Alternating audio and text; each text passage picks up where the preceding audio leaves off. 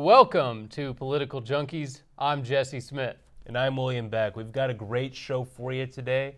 First and foremost, we got to talk about neocon Nikki getting involved in the presidential race to run against former President Trump for the Republican nomination. Absolutely, it's very interesting. Nikki Haley has decided to throw her hat in the ring. We don't have one of her hats here. We don't want them anyway. We wouldn't want one. So yeah, let's just get right into it. I just want to give you guys a quick recap of the 2024 presidential race up to this point. As you know, President Trump got involved pretty early on last November, and everyone's kind of been chomping at the bit to see, well, who's the next one who's going to announce their run against him. And of course, February 14th, Valentine's Day, it was Nikki Haley. We actually thought that she would be announcing today. Right, she had put that everywhere. She said that she was going to announce on the 15th, but she had to shoot early and decided to do it. And your boy Donald Trump was kind of encouraging her to get involved in the race. That's right. Donald Trump told her to follow her heart. Go ahead, follow your heart, Nikki, and your heart is taking you straight to defeat. We'll see about that. Also, planning a run for the presidency includes Florida Governor Ron DeSantis. As you can see, he is my guy as of now, if he gets involved. Yeah, roll your eyes all you want. We also have conservative radio host Larry Elder, who I also actually like. He ran for governor of California during the recall election. Then we have Rhino Governor Asa Hutchinson. If you've never heard his name before, don't worry. I never heard of it before he announced that he was running, but he was actually one of the Rhino governors who vetoed the ban on transgender sports in Arkansas. We also have Rhino Secretary of State Mike Pompeo, who's planning to run. And then, of course, we have the usual suspects, John Bolton, Liz Cheney. The list goes on and on. But that's not what we're here to talk about. Let's talk about neocon Nikki. What's her deal? Yeah, absolutely. So the old governor of South Carolina, she was the UN ambassador before getting the boot from Donald Trump. Yeah, Trump's UN ambassador, by the way. Yeah, absolutely. She was under the Trump administration. Did Trump hire her at the same time as John Bolton, or was that a different? Oh, I have no idea. Okay, but he did hire John Bolton. He hired Nikki Haley. He hired Mike Pompeo. What are you trying to get at here? We just got a long list of rhinos coming from his administration. And now they're all looking to challenge him. So it doesn't look like they're too good of friends anymore, and it's because Trump has continued to stand against the swamp. He's had some people get in the way in the meantime, but he's a fighter for the American people. That's what we want to see. No more career politicians. No more career politicians. I agree with you there. So speaking of career politicians, let's just tell people about Nikki's career, neocon Nikki. She is not any kind of electoral juggernaut, as she claims in this video, which we will be watching in a minute here. She won her 2010 gubernatorial race by a measly 4 percentage points. This was the Tea Party year, and this is South Carolina too, a ruby red state. So don't be fooled. Just because she's a woman, and a woman of color, by the way, that doesn't give her any kind of electoral advantage. Did you want to watch that video now? Or yeah, absolutely. Let's check out what Nikki Haley had to say in her campaign announcement video here. The railroad tracks divided the town by race. I was the proud daughter of Indian immigrants. Not black, not white. I was different. But my mom would always say, your job is not to focus on the differences, but the similarities. And my parents reminded me and my siblings every day how blessed we were to live in America. The socialist left sees an opportunity to rewrite history. China and Russia are on the march. They all think we can be bullied, kicked around. You should know this about me. I don't put up with bullies. And when you kick back, it hurts them more if you're wearing heels. I'm Nikki Haley, and I'm running for president.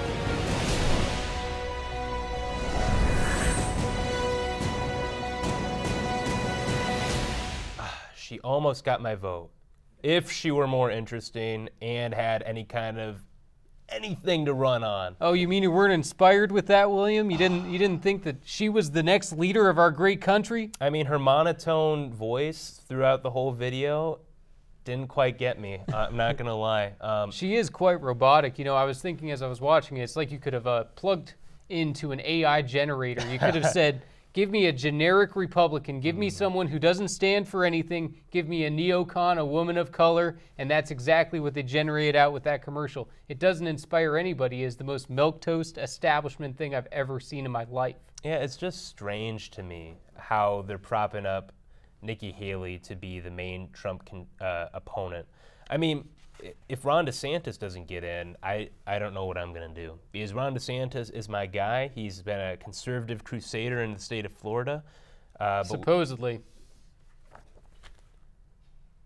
Oh, well, we could talk about Trump's record, too, if you really want to go there. And we could also talk about Ron DeSanctimonious, a.k.a.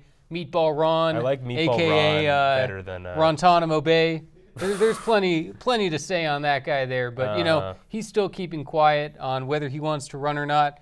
He should probably fulfill his duty as the governor and finish the job. We'll see if he decides to ultimately do that. I'm skeptical. Yeah, I mean, going back to Nikki Haley, I'll take those shots right now. We'll come back to it because I got a lot more to fire back. Nikki Haley has got to be banking on a vice presidential nomination at this point because she's seen the polls, right? There's no way she hasn't. And she knows that she's getting 1 to 7%, I believe. If you look at the aggregate of polls from Real Clear Politics, Trump's coming in at 47% of the electorate. Ron DeSantis comes in second with 30%. Mike Pence comes in last with 7%, and then everyone else, you know, it's kind of 1, 2, 3, who really cares? Notice Nikki Haley isn't in the top 3. So it really seems to me the reason that Trump told neocon Nikki that she could run is so that she splits the vote of the anti-Trump coalition. She takes votes away from Ron DeSantis. And she will. And she might take a few votes away. I still think he has a chance. I very well could see a bunch of these candidates dropping out before Iowa or New Hampshire and getting behind one or the other. It definitely seems like some sort of power play here. Right, but nowadays you don't have to have a grassroots army that actually supports you to run a campaign. All you have to have is a billionaire or two that wants to fund you.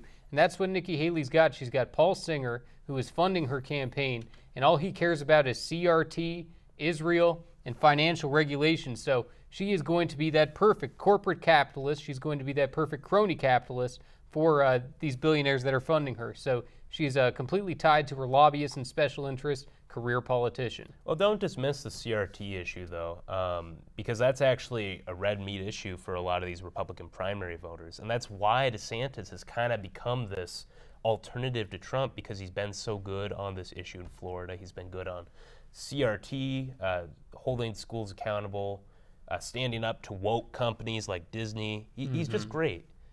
I think we need, if he can bring that to the White House, I'm sold. Right, well, it's unfortunate, but he's not going to. But Nikki Haley, she had also said that she was never going to run against her boss, Donald Trump. She said that she would never run against Donald Trump. Until I genuinely think that she's going to be the next vice president. I'm sure they concocted this plot. Trump said, "Neocon Nikki, I want you as my running mate. You're a woman of color that's very important to me.